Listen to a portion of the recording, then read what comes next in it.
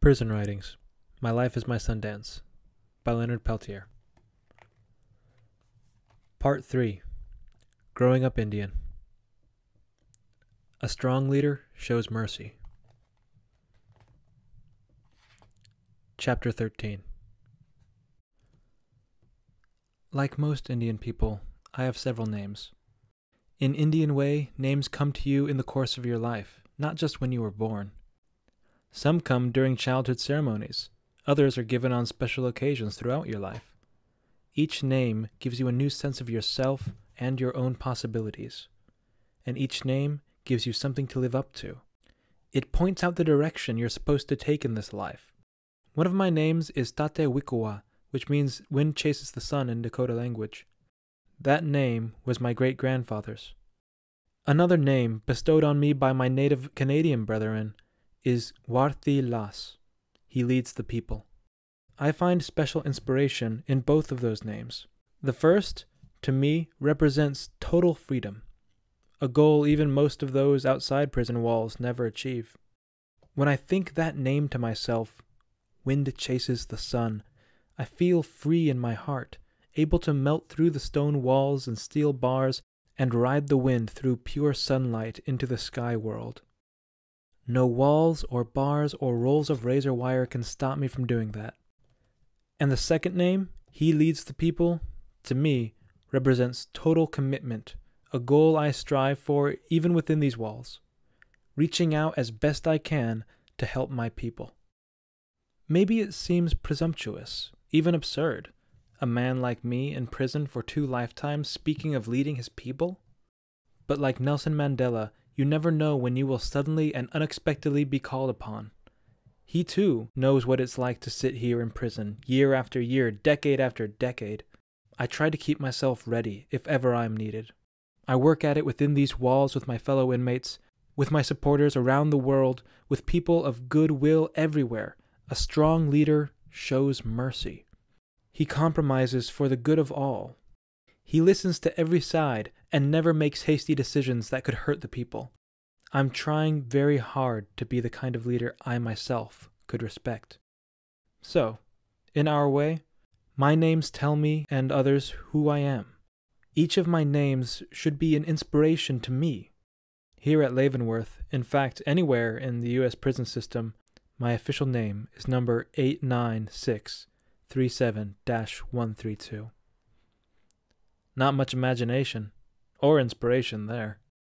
My Christian name, though I don't consider myself to be a Christian, is Leonard Peltier. The last name's French, from the French fur hunters and voyagers who came through our country more than a century ago. And I take genuine pride in that holy blood, too. The name is a shortening of Pelletier, but has come to be pronounced, in the American fashion, Peltier. My first name was given to me by my grandmother, who said I cried so hard as a baby that I sounded like a little lion. She named me Leonard, she said, because it sounded like lion-hearted. I don't know how she figured that out, but years later, I looked it up in a dictionary of names and found that Leonard literally means lion-hearted.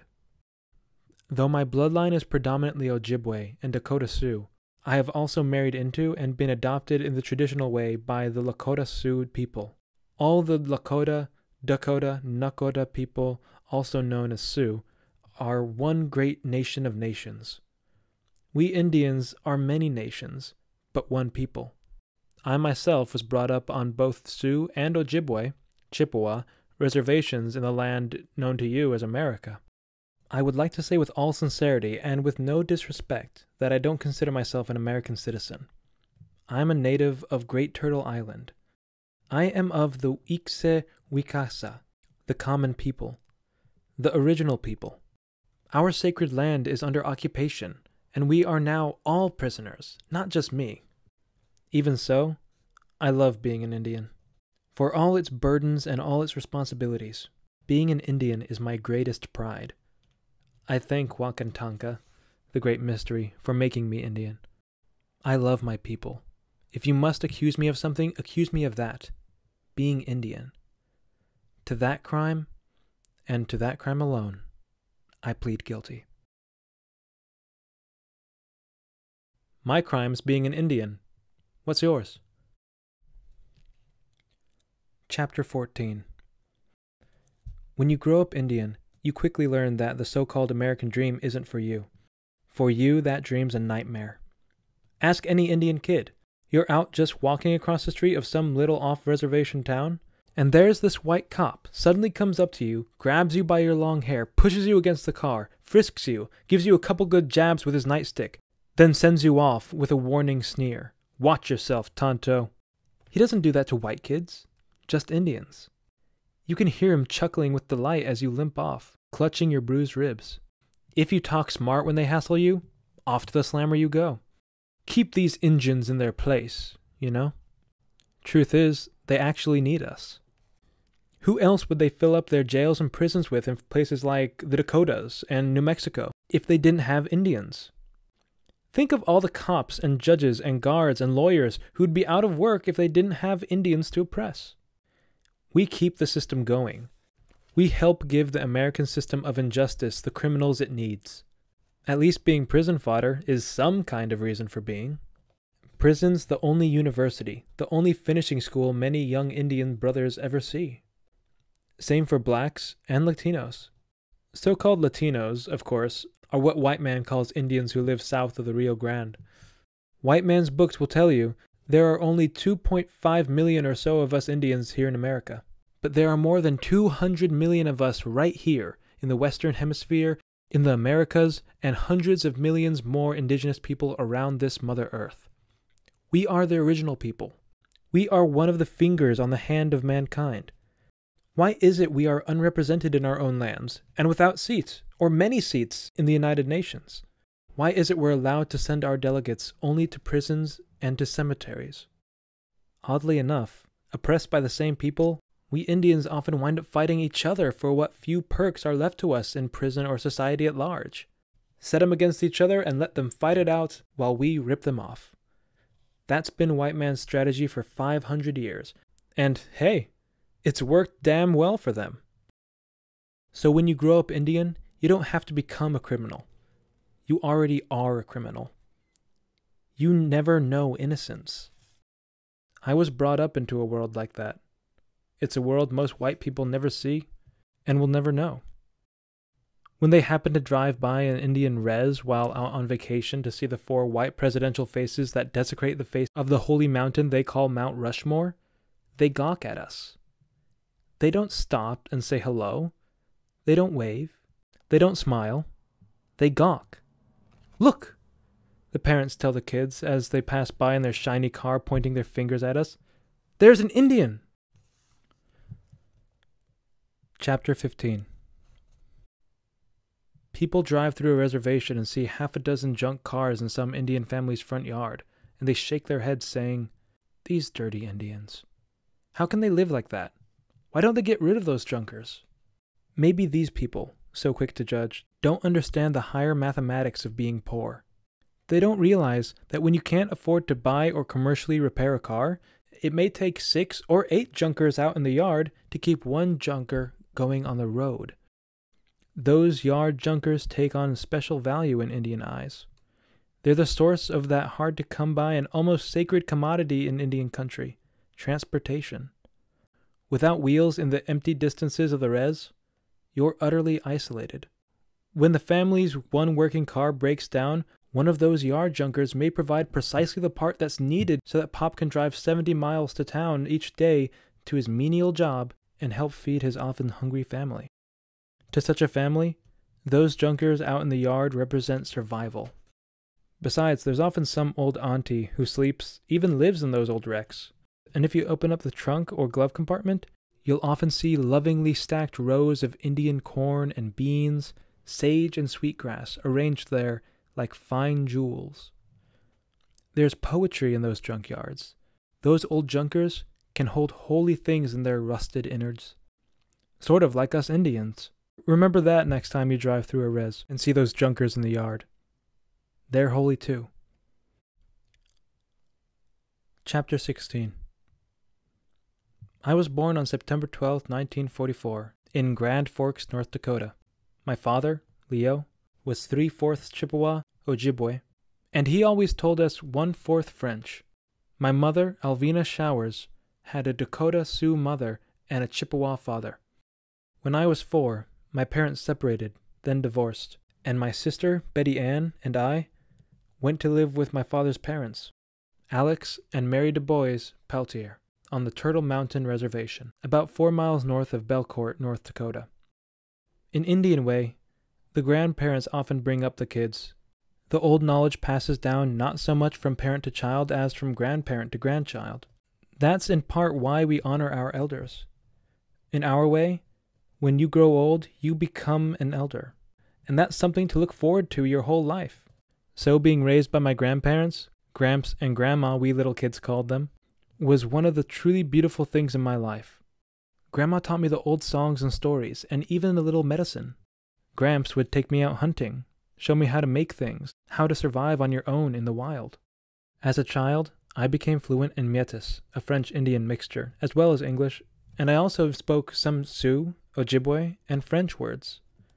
Since every language gives you a different view of reality, I soon saw that there were many realities you'd have to cope with in this life, most of them unpleasant. At the time, our family used to work in the potato fields, migrating during harvest season from the reservation to the Red River Valley. You pick the spuds by hand, getting only 8 to 10 cents for a bushel.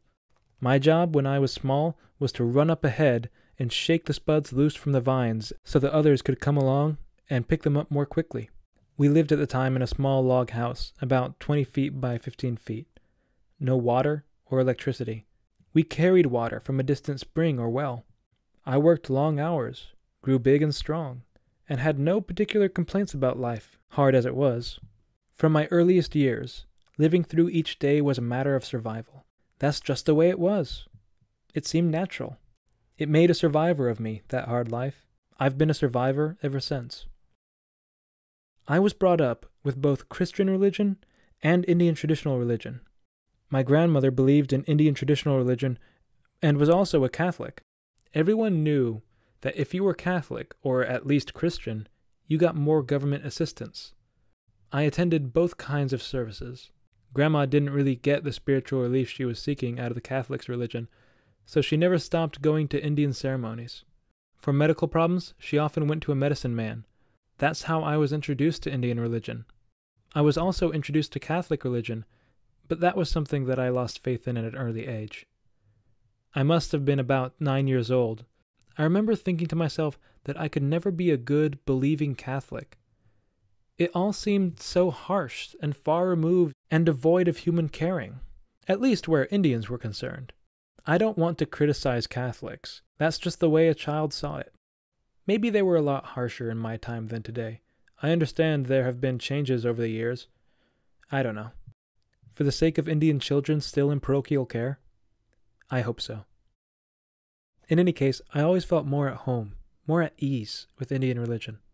It made me feel like I belonged, like I was wanted as an Indian, and it also seemed loving and caring and wonderfully mystical and bound to Mother Earth and our grandfather the sky and to Wakantanka, the great mystery. And in the sweat lodge and the sun dance, it taught you to deal with pain, something white man would always see that you as an Indian would have plenty of in this life. Our elders spoke of the original instructions given to us by Wakantanka, and how the very first instruction of all is to survive. Those same elders taught us that we're not here to preserve our tradition, but to live it. Those lessons of the elders have held me in good stead throughout my life. I've needed them often, and will no doubt continue needing them. Chapter 17. Around 1950, during particularly hard times on the res, my grandfather took the family out to Montana, hoping to make some money working in the mines or logging camps there. We lived a while in Butte, where at age 6, I got everyone in trouble by refusing to run away when 3 white kids started flinging rocks at me. "Go home, you dirty Indian," they laughed, using me for what they thought was a defenseless target. I got hit several times before I picked up a small rock, really just a large pebble, and sent it whistling back at them in defense.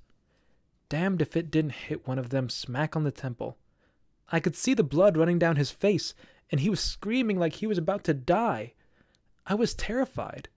I ran home, hid under the bed, and prayed that the white boy wouldn't die. Oh, let him live! I remember crying. Let him live! A while later, a big shiny automobile came pulling up in front of our little rented house. Big shiny automobiles always spelled trouble for Indians. A white woman got out. She was yelling and screaming and carrying on, warning she was going to have me put away in the reformatory and calling Grandma dirty names like stupid bitch and filthy squaw, things like that. When she left, she shouted she was going right to the police, have the whole dirty bunch of us thrown in jail.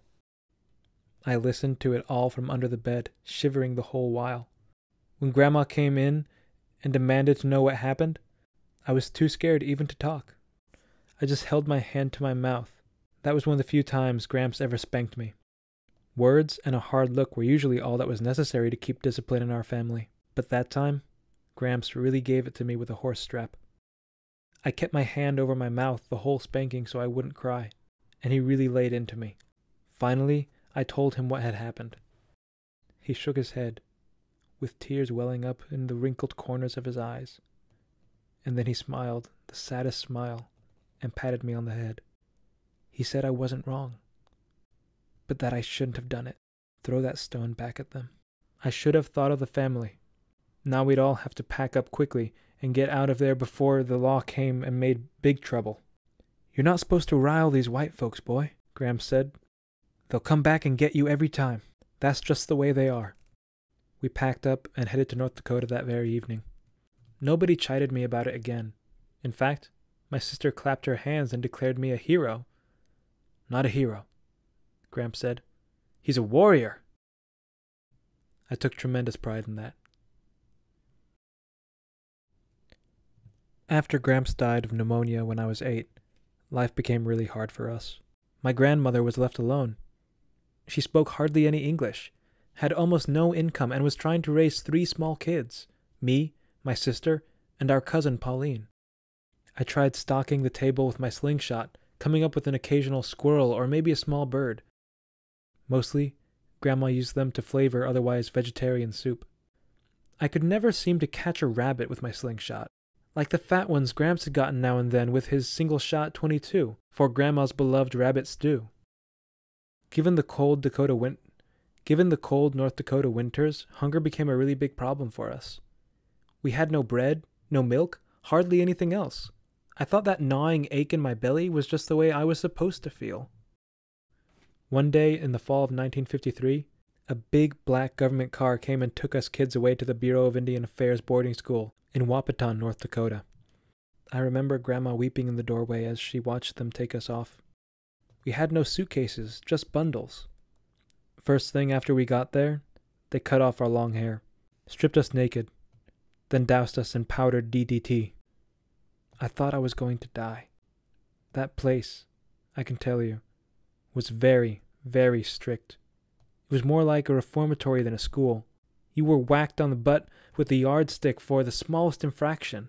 Even if you so much as looked someone in the eye, that was considered insubordination, trying to relate to another person as a human being. I consider my years at Wapaton my first imprisonment, and it was for the same crime as all the others, being an Indian. We had to speak English. We were beaten if we were caught speaking our own language. Still we did. We'd sneak behind the buildings the way kids today sneak out to smoke behind the school, and we'd talk Indian to each other. I guess that's where I first became a hardened criminal, as the FBI calls me. And you could say the first infraction in my criminal career was speaking my own language. There's an act of violence for you. Chapter 18. After graduating from Wapaton in 1957, I went to Flandrau, down in South Dakota, where I finished 9th grade. I then went back home to Turtle Mountain Reservation, where my father had returned to live. I guess I was growing up to be a pretty normal teenager. I wanted a car, and built one out of spare parts. I got so good at it that later on, in Seattle, I would get into the body and fender shop business. Living on the res as a young teen, I attended lots of powwows and religious ceremonies, but I also went to the largely white school dances and listened to a lot of rock radio. Elvis, the Everly Brothers, Buddy Holly were some of my favorites. I was drawn to both cultures. I found myself spread-eagled between them, really. And like many of my Indian brothers and sisters, I was nearly torn apart by the contradictions and conflict between the two that I both saw in the outside world and felt within myself. This was during the last years of the Eisenhower administration, when a resolution was passed by Congress and signed by President Eisenhower to terminate all Indian reservations and to relocate us off our lands and into cities. Those suddenly became the most important, the most feared words in our vocabulary: termination and relocation. I can think of few words more sinister in the English language, at least to Indian people. I guess the Jews in Europe must have felt the same way about Nazi words like final solution and resettlement in the East. To us, those words were an assault to our very existence as people, an attempt to eradicate us. We were given two choices: either relocate or starve. Later, court decisions would declare this compulsory policy totally illegal, which it was, but that was no comfort to us at the time. We pleaded with the government to let us stay on our land and to create some employment on the reservation, as they had promised to do, but all that was in vain. The ones we went to for help, the Bureau of Indian Affairs, were the last ones, it seemed, with any intention of helping us. It's no accident that the BIA started off back in the 1800s as part of the Department of War. They're still waging war on us today. To implement their inhumane policy, the federal government in the late 1950s cut off the reservation's already meager supply of food and commodities. The pitiful little payment they'd promised in those treaties to recompense us for all the vast, holy continent they'd stolen. Hunger was the only thing we had plenty of. Yeah, there was plenty of that to go around. Enough for everybody. When frantic mothers took their bloated-bellied children to the clinic, the nurses smiled and told... When frantic mothers took their bloated-bellied children to the clinic? When frantic mothers took their bloated-bellied children to the clinic, the nurses smiled and told them the children just had gas. A little girl who lived right near us on the reservation died of malnutrition. Sounds like termination to me. Termination was nothing new in red-white relations, really. They'd been trying to terminate us since 1492. They've always wanted to get rid of us, and I suppose they'll never stop trying. Indian people were offered money to get off the res and move to cities, like Minneapolis, Milwaukee, Cleveland, Los Angeles, and Chicago, where all those wonderful inner-city slums and mean streets were waiting for us. With the reservation under threat of termination, housing was severely limited. Our lands were being leased right out from under us by white ranchers and mining interests, or annexed by the U.S. government. My family, like many others, wound up with nowhere to stay. We were being all but forced off the res to go to the newly sprouting urban red ghettos the government was so keen on sending us to. Sometimes we shuttled between relatives. Sometimes we slept in the car. I was about 14 at the time. My dad, who'd returned to live with us, had started attending community meetings on the reservation to discuss the government's decision to terminate Turtle Mountain. I went along with him to those meetings, more to eat the few little snacks they served on such occasions than to hear the political arguments.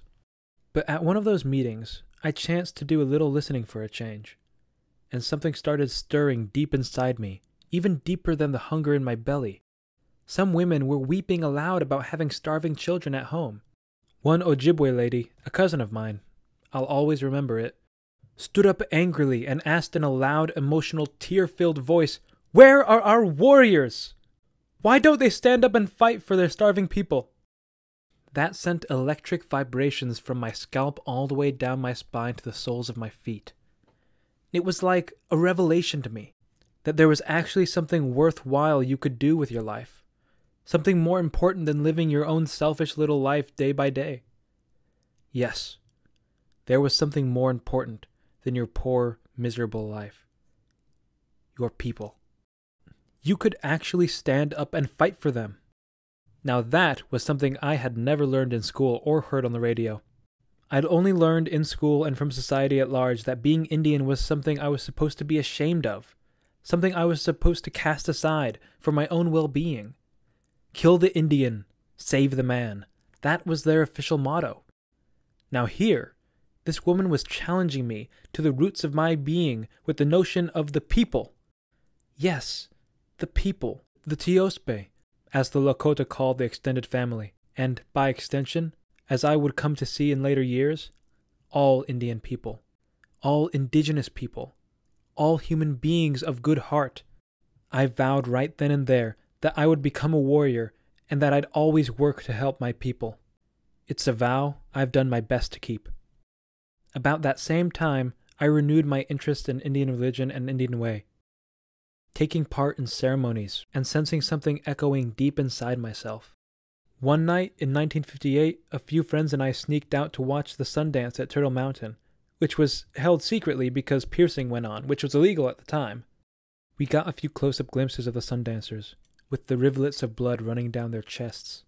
I was impressed that no one was screaming, or hollering, or whimpering. Those guys looked fiercely proud. I envied them and vowed that someday I would be a Sundancer.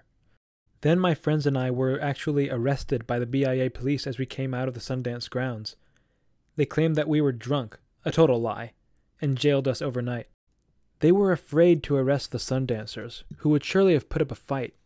But we young teenagers were there, and we were Indian, so why not arrest us? They did.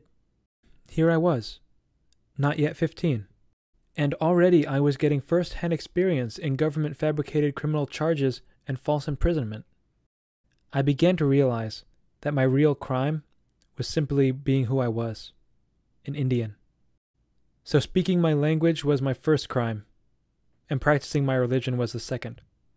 When I was also arrested that winter for siphoning some diesel fuel from an Army Reserve truck to heat my grandmother's freezing house, I was arrested again and spent a couple of weeks in jail. That was my first stretch of hard time. So trying to keep my family from freezing was my third crime, the third strike against me. Henceforth, I would be considered incorrigible. My career as a hardened criminal was already well on its way. That harvest time, I planned to work in the potato fields to earn some money for clothes and return to school. But in 1958 there was an early September frost that year, then a blizzard, killing the crops. No work, no money. Winter was coming fast and hard. No way I could go back to school. I only had rags to wear. I remember I'd gotten more and more interested in Indian art, especially painting.